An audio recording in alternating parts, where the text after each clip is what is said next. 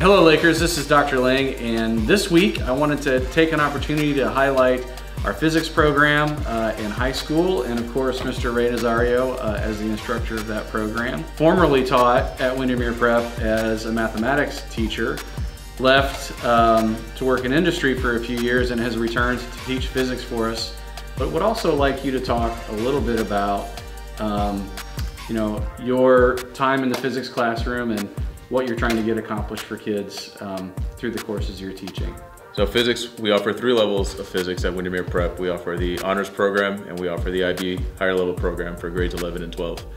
And what I'm trying to present to the students is a detailed program that gets them prepared for college physics and college engineering. It covers a wealth of topics from the classic Newtonian mechanics through introductions to quantum physics, some engineering physics, optics, acoustics, thermal physics.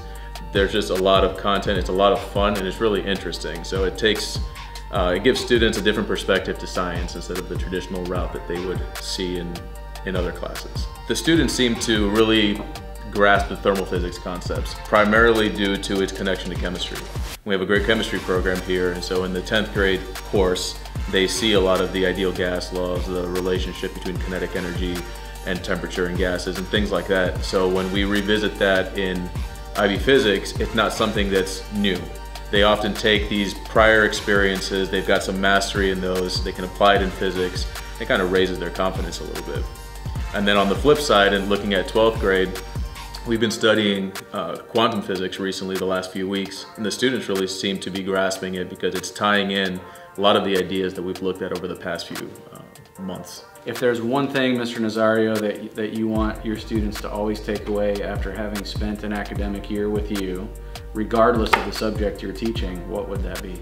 It's to embrace challenge, embrace failure, learn from those failures, and don't be afraid or upset if something doesn't go your way the first time. That's awesome. So we really appreciate having Mr. Nazario on our faculty here at Windermere Prep. Certainly appreciate what you're doing with our physics program. As always, it's a great day to be a Laker, and if you like what you're seeing on our YouTube channel, please subscribe. Have a great afternoon.